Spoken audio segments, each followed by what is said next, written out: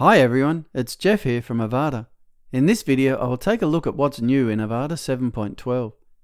This is the third update for the year and brings some great new features and improvements to the builder. While we continue to prioritize our development work on our next major release, Avada 8, we have managed to incorporate a lot of nice features into this release. Let's take a look. Let's start with the title element.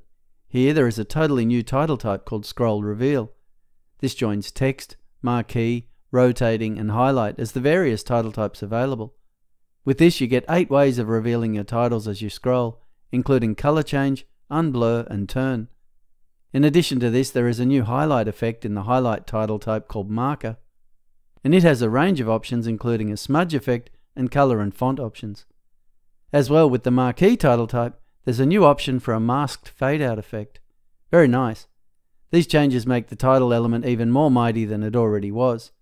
For more information on the title element title types, please see our How to Use the Avada Title Element Title Types video, linked below. The Image Carousel element also received a major workover for Avada 7.12. 5 layouts have been added to this element, including Standard, Marquee, Cover Flow, Cards, and Slider. This element is now highly customizable, and with it you can create some very cool image carousels indeed. With the slider layout, there are 7 slider transitions including fade, flip, swipe and slide. Again, to see full details of this element, check out the How to Use the Avada Image Carousel element documentation and video.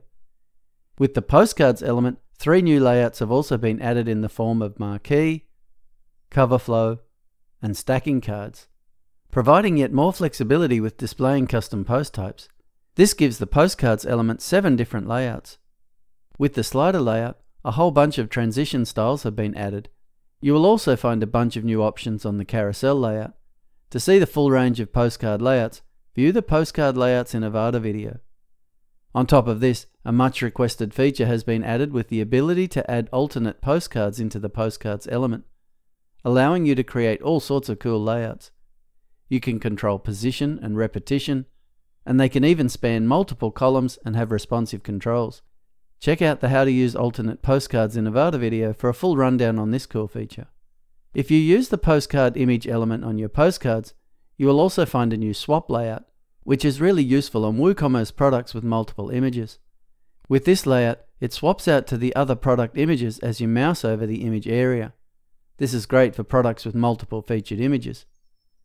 Speaking of WooCommerce, there has also been an update to the WooCart element, with live updating of the item subtotals as well as cart subtotals on quantity change.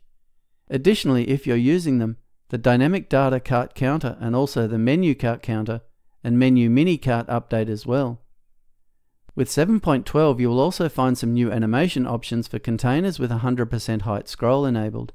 You can choose from 12 different transitions, up from 6, and these can be selected in both the page options or as a global container default.